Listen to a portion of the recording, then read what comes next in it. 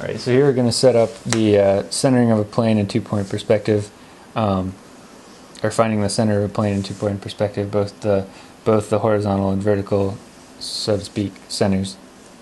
Again, we're going to draw like a similar plane. Just draw a triangle out from the vanishing point, from each of the vanishing points. Make them intersect. You've got a plane.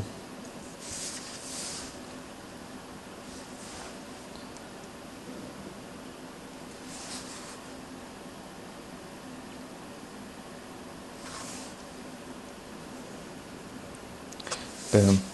There we go. So with this, we're still going to use the X method.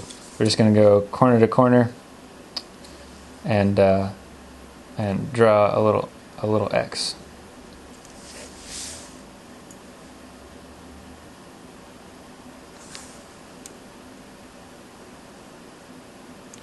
What's fascinating about that X method is that it works no matter what. So here, we're not going to do, like last time we did one parallel to the horizon line and one going to the vanishing point. This time we're going to take both. We're going to go through the middle of the X to the vanishing point on both sides.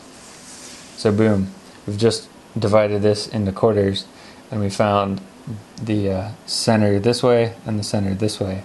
That's an important skill to have, especially if you're going to start with a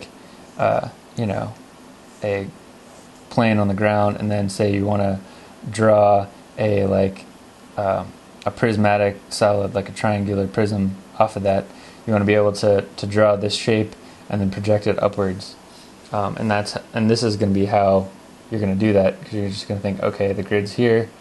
I know that this is going to be like in a certain place in the grid, and then apply it from there.